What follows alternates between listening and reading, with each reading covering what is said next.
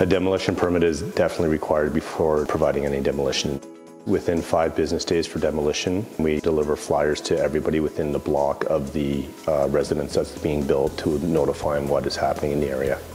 Prior to a demolition, we'll take pictures of all the existing infrastructure, also take pictures of neighbors' houses in case there is any damage. We typically bring in a reuse company that will recycle as much of the stuff out of the old house as possible. And then once that's done, make sure it's safe and start the demo. Once we do start the excavation, we've obviously got to get rid of a lot of fill. But it also means bringing a lot of big trucks into the neighborhood, and people aren't used to that in their neighborhood where they're living. There is potential for some of the excavation to slough.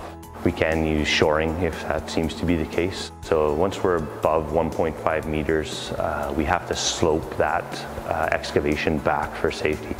That's where we would use either a 4x6 post with plywood behind to keep that safe, or if we're going even deeper, then we end up with steel piles and wood shoring.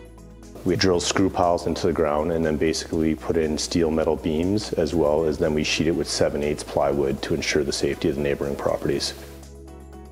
As far as keeping water out of an excavation during construction, there's not a lot we can do. We try and get the foundation in and get it backfilled as quickly as possible, try and keep the site moving forward.